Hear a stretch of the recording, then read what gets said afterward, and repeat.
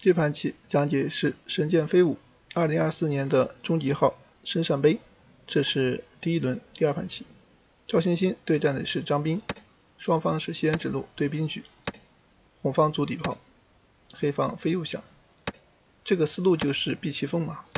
红方这边走巡河车，黑方要对，红方不对，黑方上正马，红方上马，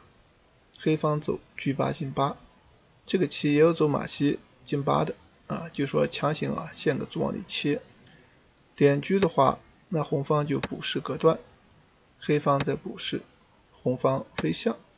他是要出车，黑方抢先出车，红方来了一招上马摇对，黑方自然是打掉，红方吃掉以后，这个时候黑方能走就是卒3进你要吃我就象，你自然吃我倒挂个象，你不吃的话，比方说你出车一往过冲，他其实呢有一个上马踩车之后冲过来给你换马，换完之后打你边兵定了重兵，所以这个棋黑方就反先了。那这儿的话进卒还是比较稳妥红方也就有冲了。然后他选择招法是退车回去，让红方轻易踩进去，冲中卒想把这个马引开，红方如果吃黑方车4平2一走那这个边线打出来之后红方暂时没棋那么这儿他看住是好棋，准备出车黑方又不能把车再让过来，浪费部署，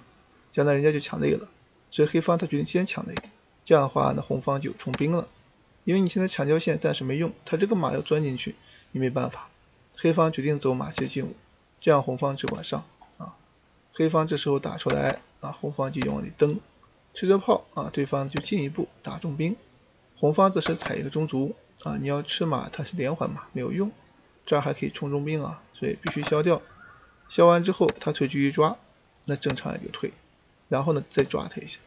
对方闪开之后呢，这个棋红方出车了，现在红方先手在握黑方他是赶快对车减轻压力，避免人家抓他的马，双方进行了简化，然后呢红方他是走了一个冲骑兵，这个时候红方有点着急，这个棋应该是先平炮再过兵比较好，因为你先这么走的话，其实给了对方一个点车的机会，这个棋的意思就在于呢，如果你要吃上马给你换你一换他一吃，你现在没有踩车的先手，因为他踩兵反而踩你车，所以这个棋可以抗衡那么这儿的话，这个棋要注意就是你不能先对，你先对就不一样了，吃完之后你一吃，这踩着车还吃着马，你再走这个上马将车还把车将都困住了，车一旦被陷住这棋就危险了。那么这儿你退回想去换都换不了，红方这边可以拱车欺负他，黑方你要非换不可的话，那就换掉，换了之后这个结局将来就是抓炮把你困住，如果你要敢出来反击，马上就抓你，这个炮位不好的情况下这一甩开这边你不让他车过来，边卒还得丢，最终红方会进行车炮双兵黑方残局呢，这个炮位也差不好下那么这儿就不能先对，先对就会被利用所以话先点车再对就比较好红方没有平炮给他这个机会了，但对方没把握住他选择退回了，结果红方就平炮过来，黑方这时候选择招法是回马，红方这儿走的是炮6平9准备打过去，黑方看住不让，红方这马一蹬要卧槽，这边还有拱双，怎么办呢？你炮换马又不甘心，他走的是马3进5，这儿的话红方就上马了，现在黑方看着好像吃一个但是你不吃也不好下了，跳马将硬要抽你车对方吃了，吃完之后这边卒一打着车吃着马，对方瞬间失子到这儿的话这个棋红方可以说是占优了，黑方想挤住他找机会飞象把他抓死，红方则是车5退1不让飞象这个炮还不能走，一走一对车没棋了，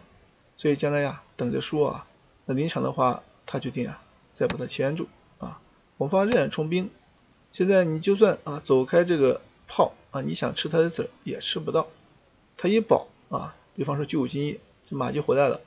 等你再急的时候想落象，人家兵一过去马仍然可以回来，所以你炮走开也吃不到他，所以对方决定直接换算了，这样的话那就简单交换掉了，换完之后这个情况就是抓着车他退一步黑方在这个局面下还想纠缠一下，但是没有用红方这时候小兵就过去了，黑方这个卒冲过来，红方这儿兵就冲过去，破着象他也顾不上去走了，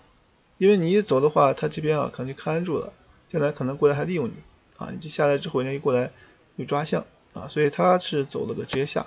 意思是啊，给你吃一个吧，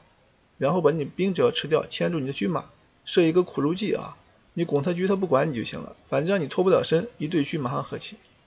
这儿红方不上当啊，他不贪吃象啊，看住马，你想吃他兵，马上给你换掉，换完之后果断抓象，对方正常也就飞象啊，红方这个车调过来，那这儿黑方啊，他是走了一个落象，然后呢是把象连起来，避免被红方利用。红方这时候是退了一步，要吃他卒啊，你要下来的话，将来很可能就被抓死，慢慢围。黑方到这儿啊，这个卒是他最后支撑下去的希望，肯定是不想丢。红方则是走了一步，车8平7，继续骗他。你要是过来，卒没了啊！对方一看那不行，我下吧。结果红方走出一招呀，上马，这招棋厉害啊，直接就要卡象也吃象，对方是非上象不可。最后一招往这一点啊，对方就认输了。因为这个时候你这个象确实跑不了啊，你可能会走这样一招棋吧，就像杀过来啊，其实这个也没有用啊。那吃完之后，即便你杀过来点一将啊，你落士将死了，即便你落象就是不将死，这里回马一将呀，车就没了。所以张斌到这里不得不认输，这盘棋赵鑫鑫获胜。